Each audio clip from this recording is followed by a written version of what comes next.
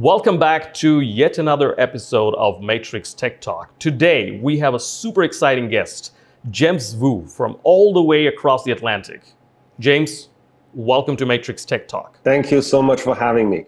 James has got a super impressive profile. He was a tech lead in Google, Apple, even Baidu, and now he's a startup founder and CEO. James, so why don't you tell our audience a little bit about you yourself, your passion, your background? Before I started DeepMap, I was working for many map companies. I actually worked for 5 different map companies before I started DeepMap. And this including 2 startups and 3 big players, including Google and Apple. I think the core fundamental issues, I really like mapping. And I got my PhD in computer science, focusing on computer graphics, computational geometry, and the geometry modeling. Well, after I got my PhD degree, there's this kind of revolution of online mapping and satellite imagery, and the evolution of Google Maps, mobile maps, Apple Maps. So I was very, very lucky getting involved in this revolution. Well, as I was thinking that I might be done with mapping after I launched Apple Maps, helped launch Apple Maps, I realized that actually there's new type of mapping problem for self-driving cars. And it's HDMap. HDMap become one of the roadblockers to the development or deployment of self-driving car technology. That's why I started DeepMap with my co-founder, Mark Wheeler, 4 years ago. There's a couple of challenges in making HDMap. One thing is how to make a machine map, right? Before we were using a navigation map for humans. Now we're talking about a machine map that is super precise to centimeter level, right? And then at the same time, this map needs constantly update. So it's very difficult to make. For a navigational map, you can update it like once a year or twice a year, or even in a couple of years, a few years, it probably will be fine. But for a machine map that's guiding a self-driving car, the map needs to be as fresh, as new as possible. So map update become a major problem. And map precision is critical, as I mentioned. Well, on the second part, the map has to be as cheap as possible. As otherwise, we can't afford to use one type of map like that. And third one is the map business model needs some change, because the owner of the map, of course, some of them are willing to share the data. Some of them may not willing to share the data. And even if they want to share the data, they want to have significant control or a license agreement to be able to use the data for other purposes, including training the perception system or the simulation and other R&D efforts for self-driving cars, using it in simulation, right? All these things. So that's also need a revolutionary change in the business model. So that's why we start DeepMap, try to attack all these problems to help the self-driving car industry move faster. Amazing. So you mentioned several stimulating points. HD maps for humans and machines, two different categories. So could you elaborate that a little more? Like when we're talking about machine, you mentioned several points that it has to be updated and the precision requires to be much more, which I totally agree. Now, what would be the advantage of such a map in an AV domain? We have now ADAS functionalities, and the problem that I see personally in our company that GPS accuracy is not, we do not really have also high definition GPS, like, the GPS accuracy. And same goes for map. Yeah, so these are the two problems. We're heavily depending on sensors, radar, lidar, camera. We definitely need a third or a fourth or fifth or sixth angle of positioning. And tell me a little bit about that. How is it going to help your idea of high definition maps in our industry? For HD map, I think there's a couple of things. Number one, saying that it's necessary for self-driving car is because it's needed by the self-driving functionality. Because for HD map, you need to do a lot of lane level navigational and routing plan. And this is necessary for control the vehicle, can help localize the vehicle precisely inside the map and the real world. So there's a few critical components that you need from the HD map, including speed limit and the curvature and all this regulation. So two levels, right? One level is like the digital clone of the environment. You need that kind of information to understand the geometry of the environment to control the car. The other level is like regulations, like speed limit, if you can make a left turn. So these are necessary for the functionality of self-driving car, like localization and control. The other thing is it's a very critical safety related redundancy system. There's a lot of interesting feature about HD map. First, if you look at any sensors, there has kind of a range, lidar, camera, radar. But for map, you don't really have a range limit if you treat it as like a sensor. And you don't have a lot of the physical obstacles. So if you have a truck blocking your eyesight, you probably won't be able to see the traffic light or even the lane lines in front of you. But if you have a HD map, you know where the lane line is. You know where the traffic light is, with or without obstacle. So it's kind of have no range and no obstacle in terms of sensing. So if you treat it as like an extra sensor.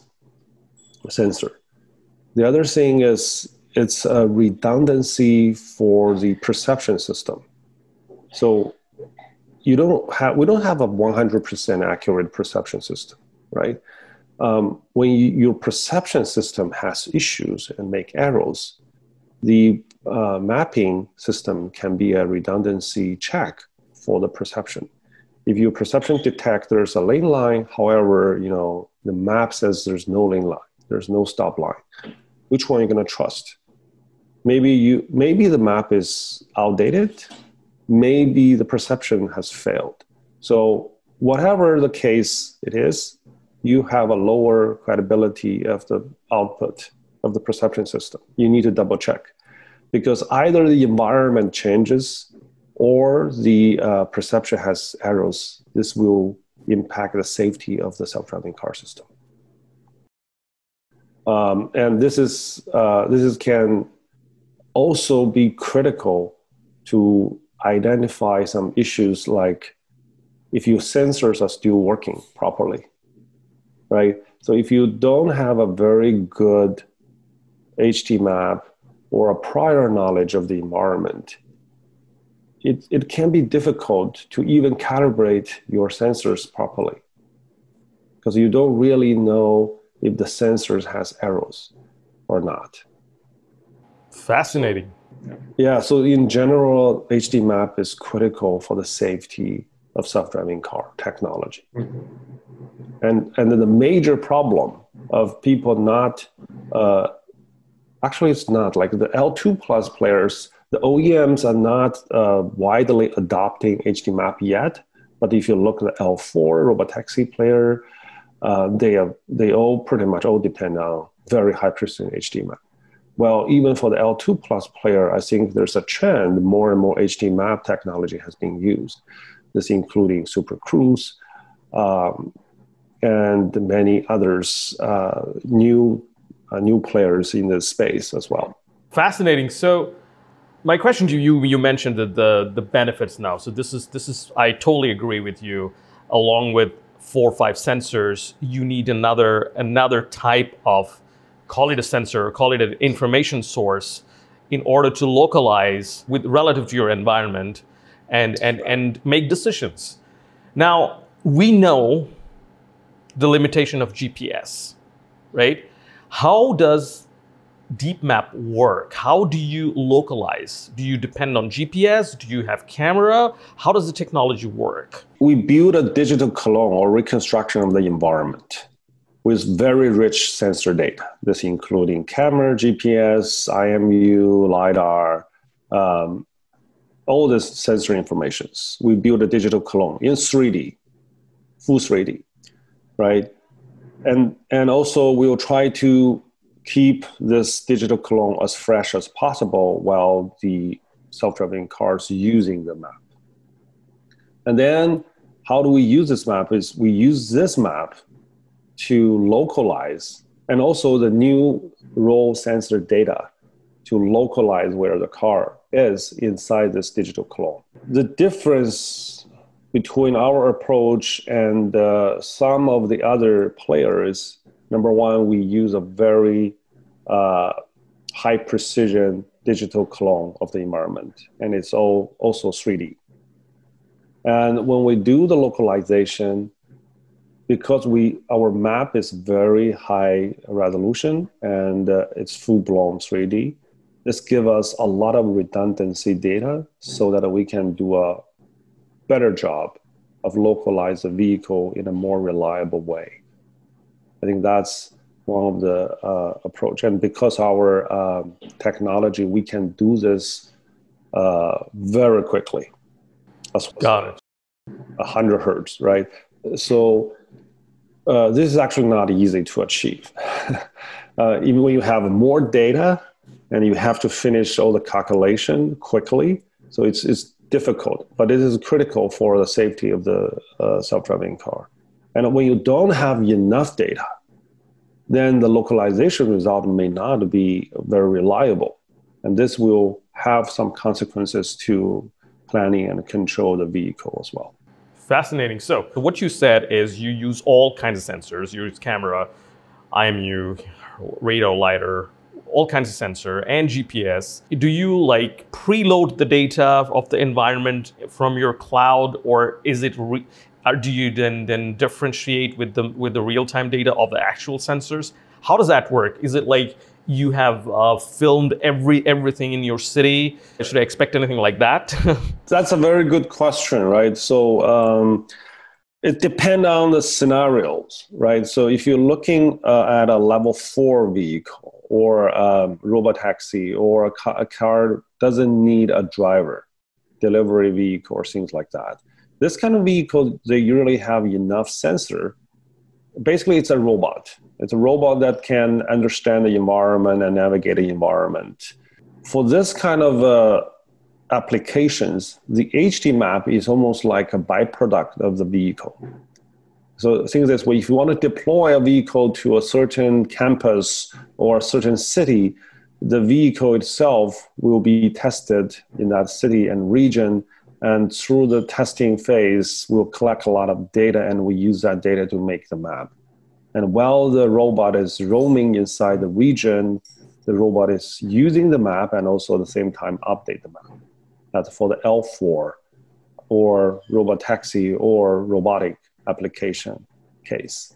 There's also the other case, which is L2, L2 plus, L3, consumer vehicle. There's a driver there. And for this kind of cars, it has some limitation on the sensors it has, at least at this stage of the industry.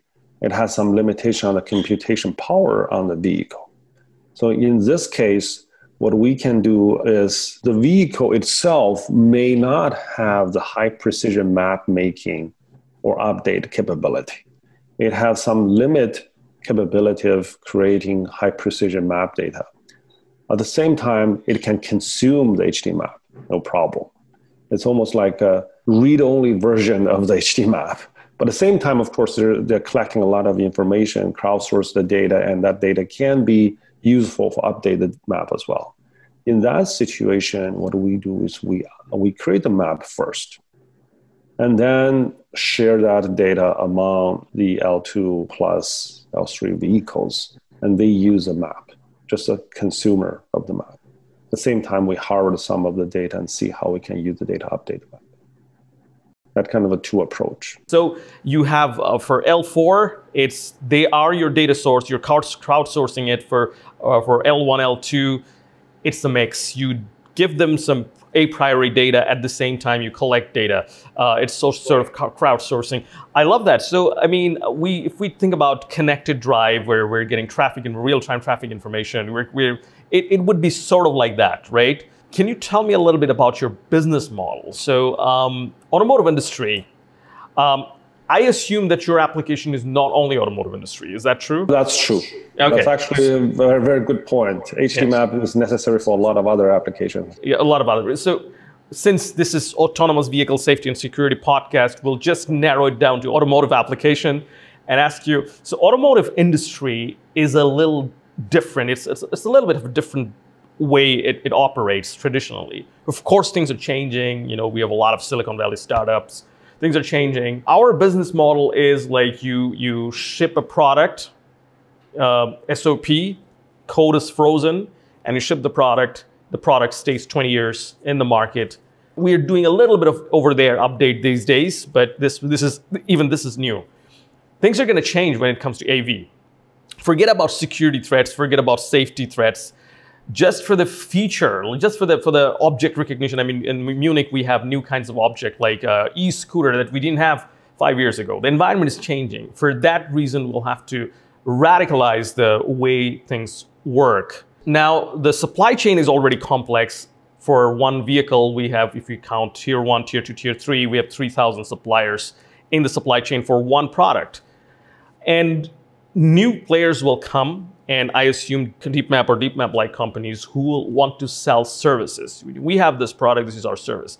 What is your business model, especially for automotive industry? Our business model is actually a revolutionary one in the mapping business. So it's depend on what type of customers we're talking about. And also the customers are changing, as you mentioned. So when we design the company's business model, when we start a company, we actually look at the core problem that we are facing in the industry. So what is the core problem of the industry, right? The core problem of the industry is the traditional map approach has a major problem. The traditional map approach is you have a separation between the map maker and the map consumer. Right, the map maker do a lot of the data collection, create a map, and then delivers this map to the consumer, and the consumer can use it on a web browser or a mobile phone. It's like one direction. Well, in the self-driving car space, I think eventually it will be a closed loop. The car is creating the map, and the car is consuming the map. And what actually is missing is this capability and service that keep creating and updating the map in the loop. This is what we believe is a core problem down the road. And that's why we started a company. To solve that problem, if you look at these HD map, it's very expensive, right? A lot of companies cannot afford this kind of a high precision map. If you use a traditional way of creating this map, you actually create a map once and share among a lot of customers so that you can share the cost of making the map. Well, in this new domain where the car is both the consumer and the producer of this map, what we can share is the map making capability, so that we can share the infrastructure, the tooling, the operation, all the machine learning that we did in-house among our customer. However, every customer create their own maps or update their own maps using their own fleet. So with that vision, our ultimate business model is a service model, SaaS model. this is actually what we have been trying to do in the L4 space with the early players in that space. We provide a service and update the map and create the map according to the customer's very specific need. However, we're now talking about L2 plus market, which is an immediate market, and also there's a lot of challenges for this market because there's a lot of limitations. So first, you have limited computing resources, right? You have limited sensors in this kind of vehicles. And most importantly, you have a very limited budget. Each car, you're selling the vehicle to a consumer, it has to be fairly affordable.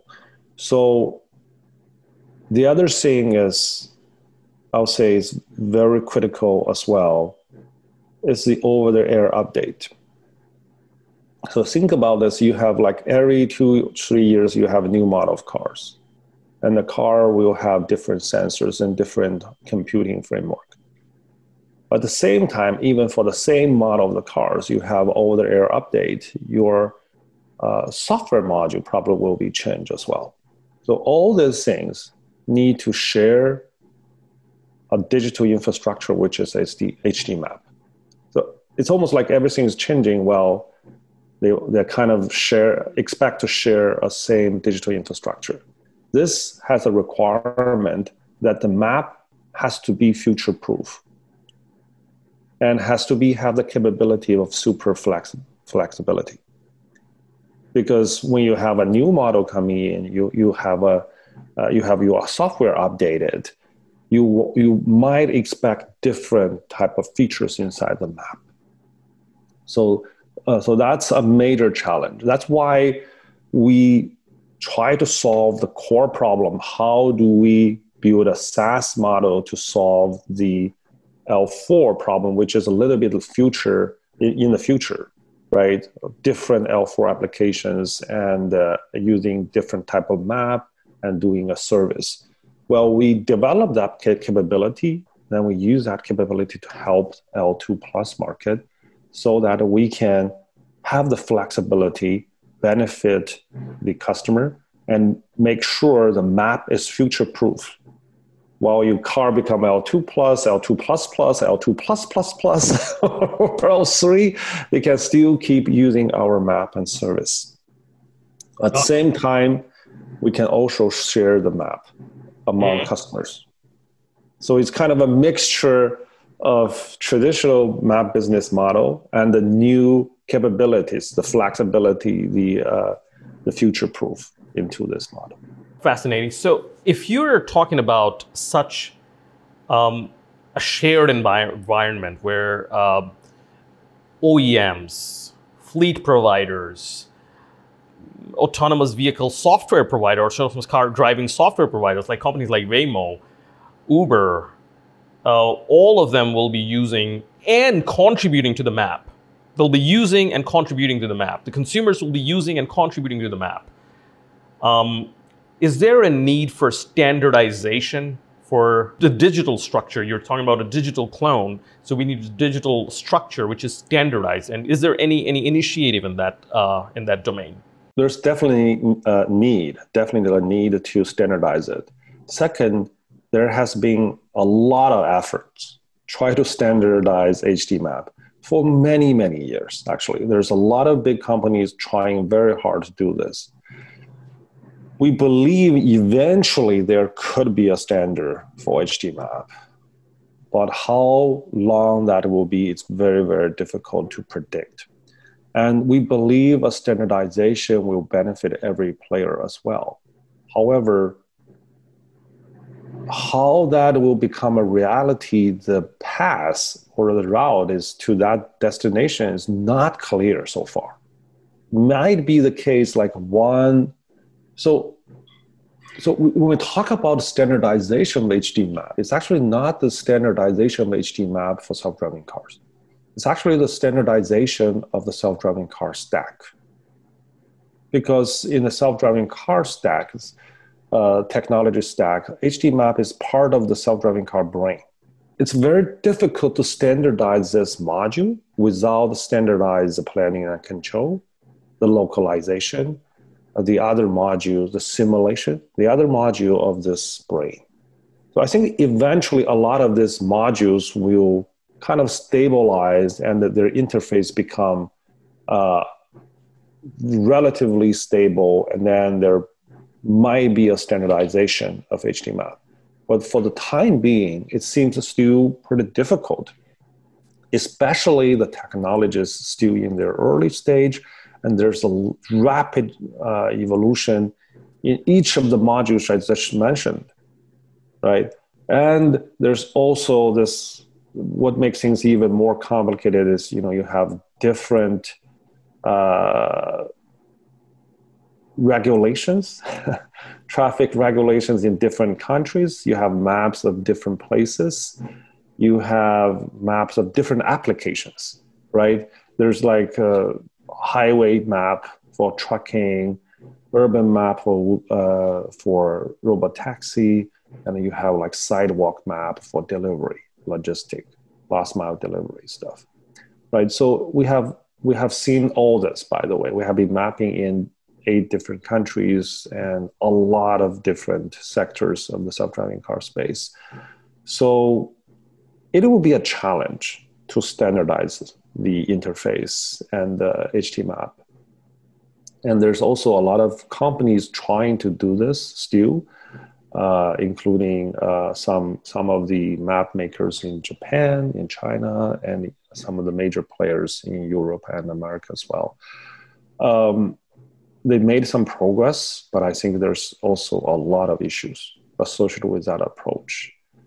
What we try to help is try to have the super capability of doing pretty much all kind of customization that customer need. So we come from the self-driving car space, right? We focus on like what a self-driving car need and what kind of the functionality it will need from the map. Then we develop the core infrastructure and tool chain to do that.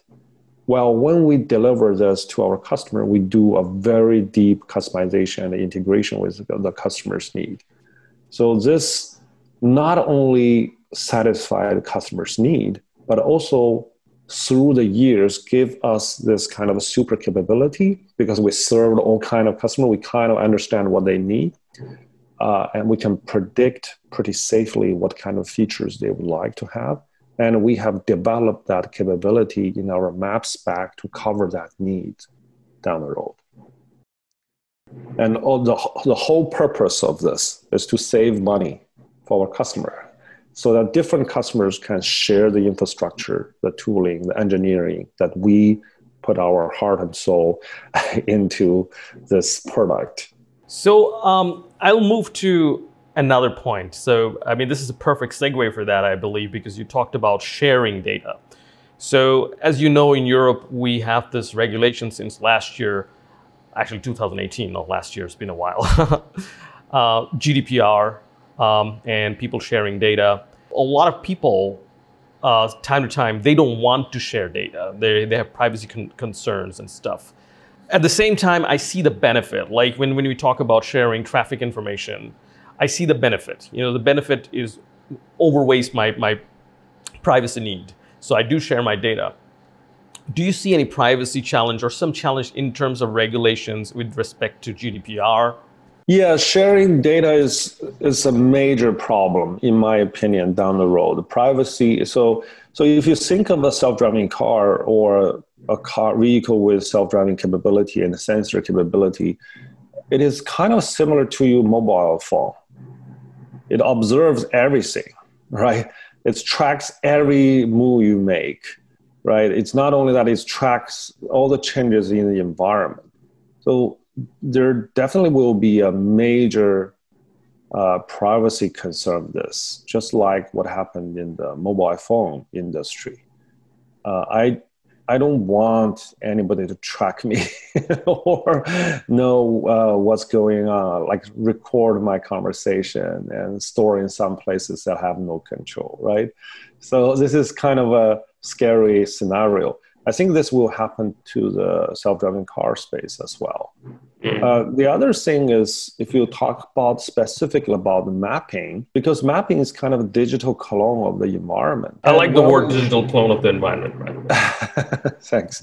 So yeah, we are making a digital clone. And the environment could be a private property or a company-owned campus or a very secretive place, right? You don't want people to understand. So in these kind of scenarios, it's very difficult to define the ownership of the digital clone, right? It's almost like there's a copyright of that digital clone somehow. And the owner of the real property would like to have some kind of control of this digital property. So sometimes this kind of course, on the public street is probably the data should be public available or belong to some government agencies, something like that. Or that's one way. But for the private sector, it's hard to say who should really own the data. The car guys, the software guys, the cloud guys, or the consumer itself who owns actually the car, right? So it's very difficult. I think privacy, data ownership will become a big topic down the road. And our business model is kind of try to solve that problem without force a certain ownership model or privacy model, so that we just provide the capability and the service, and we enable our customer to decide if they want to share the data or they don't want to share the data. But this kind of capability actually need extra work, right? To need better technology to make this even possible down the road. This is the kind of our approach. And different countries, different regions of the world have different regulations on how to protect the geospatial data. And we are fully aware of that. So this will be a challenge. This challenge is calling for revolutionary approaches in the map and self-driving car space, actually. I totally agree with you. This will be a challenge. At the same time, what I think, technology will win over privacy need, because it's all about convenience. When I, as a consumer, will see the amount of benefit, the amount of convenience technology is bringing me, I would share my data. And this is how things happen in technology space. We have seen people, they are more willing to, they love sharing data versus they love privacy. They voluntarily share data. This is the business model of the big internet industry called social media, right? I mean, that's why they're surviving. I do not see that it's going to be very different from what happened in the past.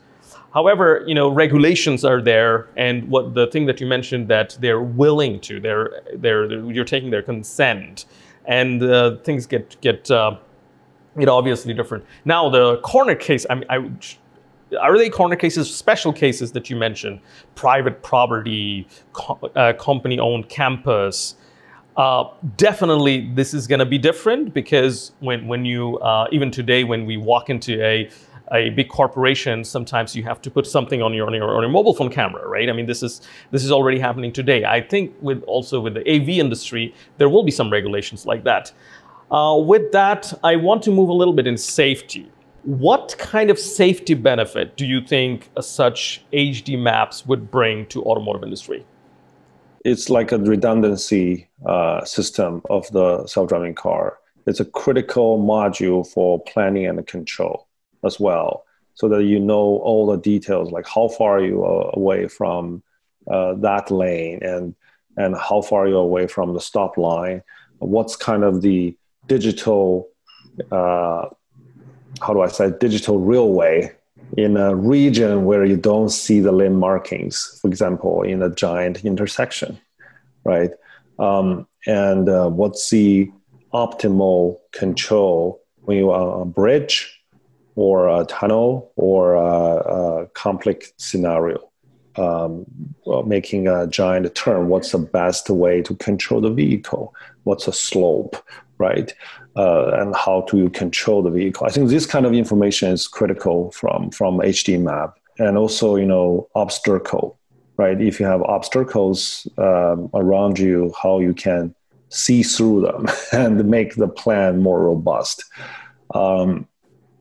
There's and also simulation. Top of my head, the simulation, you need to do like tens of thousands more simulation before you actually jump to the real world testing. And simulation should be heavily rely on very high fidelity HD map that is mirroring the reality as well, right? So this is also a critical piece that we can help. And also a prior knowledge of the environment and change detection, right? So these two things comes together. When the environment changes, you would like to understand. And the self-driving car should behave differently when there's like environmental changes. So there's a few top important features that HD map can help. But the number one requirement, I think, for the L2 and self-driving car space in general is we need to make this thing affordable. I think the HD map space is actually underinvested, severely underinvested in my opinion. If you look at the self-driving car space in general, there's like maybe like $50–70 billion invested into this space. And there's a lot of full stack companies have like billions of dollars. They're burning billions a year, right? However, if you look at the mapping space, there's not many big players or serious investment in this space, number one. Number two, if you look at the sensor space, you can see there's like maybe 70–80 lidar companies and a lot of radar companies and other new type of camera companies. Well, if you look at the chip industry, the AI part of the computing part of this self-driving car technology, you have Intel, NVIDIA, all these major players, and there's a lot of companies like developing their own chips, like Tesla, spending a lot of money doing this. Well, for the map industry, I think it's severely underinvestment. And this, I think, is a major threat to the whole self-driving car industry in general. Because what we're talking about the digital infrastructure of the self-driving car. If we don't build the real way, how can you have the train running all over the place? This is kind of the example I love that analogy. Right? It's not like we see the money pouring all over other places, but we don't see significant investment into the mapping space. Absolutely. Which is kind of astonishing to me. I think this place should be has more attention. By the way, I think there's countries invest in digital infrastructure now, and they're spending a lot into this space, and not digital infrastructure, physical infrastructure as well. I think the self-driving car technology is the combination of physical infrastructure improvement, digital infrastructure, and also the self-driving capability and the sensor technology, computing technology involved in the vehicle itself. Right? This is kind of a three type of technology work together, and also with some regulation changes, new type of insurance company to help this become a real commodity that is safe and affordable. Fascinating. I totally agree with you that we've seen investments in autonomous vehicle sphere massively in different angles. However, we haven't seen investments in HD mapping. What do you think is the reason? Because it's very difficult. And the talent is kind of limited, right? There's also a lot of noise in the industry. There's also people want to find a shortcut, like let's bypass the HD map, right? Because it's so difficult and so hard to make. there's no standard. How do we solve this problem, right? Right. So maybe we can get away with it. Like similar argument like lidar and new type of sensors, right? New type of computing architecture, new type of AI. Maybe we can get away with self-driving car technology without using lidar, or imaging radar or whatever is kind of new technologies. But I think the reality is we just can't compromise safety. Absolutely. So what I've seen is, we need to build the digital infrastructure. What I've seen is the trend is big data is coming. We have different kinds of data. We have sensor data. We have road condition data. Let's collect the data. So I've seen people investing on infrastructure to collect those data. But oftentimes I've seen the purpose of collecting the data was missing. You're collecting the data because big data has been a trend in the last couple of years. We're talking about big data all the time. Now, when it comes to HD map, do you think the sensor data, the road condition data, these things will also contribute to building the environment, between building a digital clone of the environment, as you mentioned? Yes, of course. I think the sensor data will definitely help make some contributions to at least give people a hint where things has been changed, right? However, not all data are created equal. Right? Most of the data actually has very low quality. And when you have a low quality, you can think of them as valuable data and also think of them as noise that try to mess up your system. So I have been a mapping engineer all my life. One of the major challenges we have been fighting with is how do you deal with wrong data? Outdated data, but especially when you try to build a ground truth map, but you have different source of data with different timestamp and fidelity. How do you figure out the ground truth based on this kind of especially when we're talking about centimeter level precisions, right? That is also critical and critical changes in the environment.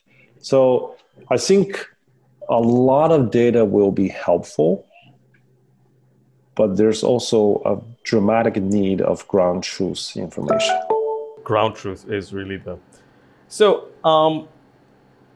how granular are HD map? What can I expect? I mean, you mentioned lane. Is it precise to inches? Or how granular is the HD map data? And also, are we having also 3D information along with HD map? All the HD maps supposed to be 3D, even it's like a vector layer or a landmark layer, right? All this information is 3D, because that's the only way you can register this information precisely and figure out what are the changes happens to them. And even if you see, a lot of people assume the road surface flat. Actually, it's not flat. There's a curve on the road surface, actually. Even on a street, straight street, right? There's a curve on the road surface as well. And also there's a lot of geometry informations like the curbs and the regions where you can, in a normal situation, you can't drive, but in an emergency situation, you can drive on it. And there's this kind of information is 3D. It's all in 3D. Everything's in 3D space. And on a globe, right? So when we're talking about centimeter precisions, how to model the Earth is also important. And how do we track this kind of centimeter level of changes? It's not that easy, actually. But given our background building Google Earth and many other map products, we actually handled similar problems before in a very large scale. So we learn a lot through that. We're just trying to, using what we are able to do to help the industry solve this giant HD map creation and update problem, to make this thing really affordable for the self-driving cars. That's really our mission. That's why we're working so hard every day, because this is not an easy problem. It's a perfect segue to ask my next question, which I was waiting to ask you. So you talked about your background. You're a computer scientist. I mean, I'm a computer scientist too, and I'm an entrepreneur. You moved toward entrepreneurship. How did that happen? I mean, it's a big thing. I mean, entrepreneurship is a big commitment, right? I mean, what was your story? What led you toward entrepreneurship? I mean, being a CEO of a company, it's like when things escalates to you, it's usually not the best news, So when something goes wrong, it escalates. So how did you decide to be an entrepreneur and lead a company, a tech company? I actually don't like to be the entrepreneur or the CEO type of thing. I'm an engineer and researcher myself, and I like to solve challenging problems. And there has been a lot of challenging problems in the map industry through the years. Well, once I get involved in self-driving, and I realize there's this giant problem of HD map, and looking at my background, and we actually have a good idea of how to do it, how to solve it. I think it's like the problem is calling me to do something, right? And when I got the idea to start DeepMap and talk to my co-founder Mark to get him involved and fund the company together, I think we got the calling that this is kind of our mission. We have to fix this problem somehow. I think that's the starting point. It's kind of a mission calling you. You just cannot run away. And if the company need me to be a CEO, I'll be a CEO. If we need to be the CFO, I'll be the CFO. Need me to do anything, I'll just do it. Because this is a mission. This is a mission. Yes. We have to achieve our goal, build this giant HD map engine that is fully automated and that can create crunching data from millions of cars and can create HD map to the centimeter level precision and update it according to different customers' need and make it future-proof. It's a giant mission, actually. It is a giant mission, yeah. And we're not there yet. We didn't know how far we can go when we started the company. When was it started? When was 2016 April, right? It's 4.5 years ago almost. And when we started the company, we didn't know how far we can go. But we know for sure this is the right direction for us. This is the right solution to the industry. And we need to do something to this problem. And that's how we started. And once we started, we realized actually some of the customers telling us this is music to our ears. What do you guys do is exactly what we need. We're solving a lot of customers' pain spot and making their self-driving car development faster and safer. Most importantly, a lot cheaper, right? Than doing this in-house or try to buy some existing map and try to work on top of it. That approach suffers a lot for them, right? Got it. So what was your biggest hurdle? Was it fundraising? Like, where are you now? It's like, are you done with fundraising? Where are you now in the startup journey? Yeah, I think investment, we actually raised a lot of money in the first 2.5 years. And we haven't raised money since 2 years ago, right? Because we try to build a solution and to scale up our solution right now. This is our biggest hurdle, I think, now is how do we further scale up our solution? If you think this way, we have been serving a lot of customers in the last 4 years, actually 3 years, right? The first year we were kind of developing. And we served a lot of different customers. We learned a lot. Maps in different countries, different applications, L2+, L3, L4, trucking, all these different places, right? We served 4 or 5 trucking companies. We are serving logistic company doing like delivery, last mile delivery. We're serving L2+ customers. We're making continental size maps right now. I think the biggest hurdle for us right now is how do we scale up so that we can handle thousands of vehicles, millions of vehicles that we can constantly updating the map. This is like the core problem for DeepMap or for the map engine or for the self-driving car industry in general, because you can't make a business with 2-3 cars, even 20 cars. You need to have a huge fleet. And for the consumer vehicles, it's a huge fleet already from day one. And they need a giant map from day one, and fresh, high precision, customized to the, and who can build this map?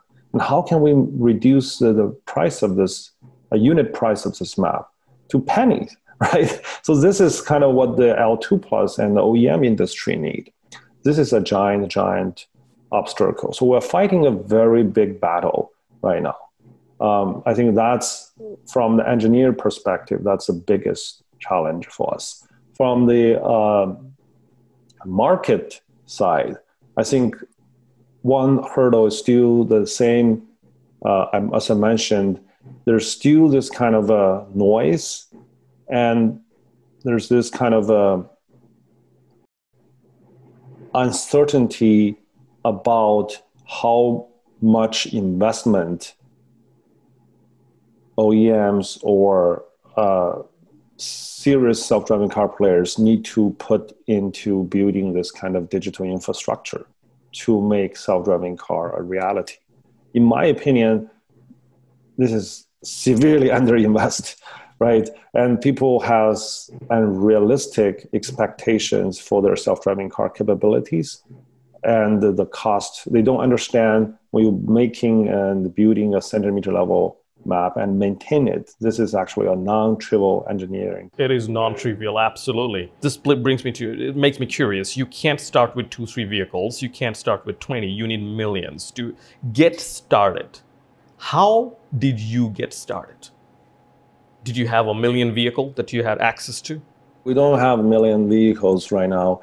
And when we, through the years, while we're serving our customer, we develop a technology that we can make very portable and a simple device that we can bootstrap the effort with a fraction of the cost of a survey vehicle before.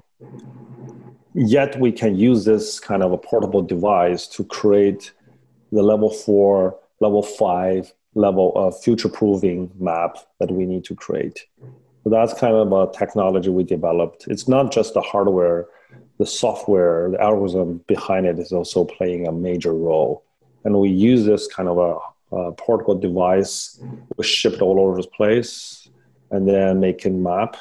And we use this update the map as well, and we use this map to help the industry. So this is how you, kind of bypass the hurdle of having million.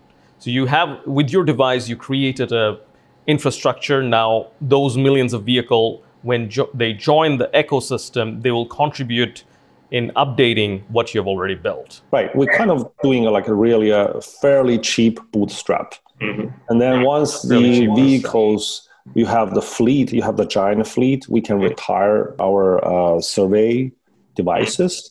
It depends, right? If your fleet, the L2 fleet, can create the high precision map as good as our survey devices, then we can retire it. Otherwise, we can still use them to periodically patch and update the map when there's dramatic geometry related changes or semantic related changes in the map. Well, once you have this fleet that has high-end sensors on it, that high quality data that can update the map, we actually don't need our bootstrap device ever. Okay, yeah, that makes sense. That makes a lot of sense. So, James, I have one last question. So we're at an era that we're going to see massive changes in the automotive industry. You know, AV, electrification of vehicle, then connected vehicle, and all these technologies is going to change the way we commute from point A to point B. What do you think is the most positive aspect for us human due to this change? Actually, there's two. One is save lives. I think car accident will obsolete. Right? I love that. Right. So we do want to make car accidents obsolete. Yeah. So this is like, I have been working in the infrastructure a long time, right? Computer infrastructure. Whenever you have a human in this loop, the system is not stable or not. You cannot really automate the system. Once you have human move out of the system, which is transportation, and the whole thing can be automated. The efficiency can really increase, and most importantly, you don't have accident as many. Right? There will be still accident, but it will be dramatically reduced. Can you think of like as humans managing like the computers in a data center with millions of computers, right? It's very, very difficult. However, today, every single vehicle will have a driver, right? So, however, the vehicle will become computers. We have millions of computers roaming around the globe and no humans driving them. It's all under a system, a very well-designed system to manage them. This will be a very safe system and super efficient. You probably don't even need traffic lights, right? In the future, right? Because the car will understand what they want to do. Yeah. I think the safety is the biggest. The other part is saving time. It's just making everybody's life like 20% longer. I think you just have more to do other things. Right? Absolutely. Yeah, I totally agree with it. Saving lives and making lives 20% longer. With that note, thank you so much, James. It was lovely having you. So if you have liked this episode, feel free to hit the like button and write what you think about it in the comment section. If you have any questions, feel free to ask. We'll love to get back to you with your question. Thank you so much for watching. See you next time. James, thank you so much. It was lovely having you here. Thank you. Thank you so much.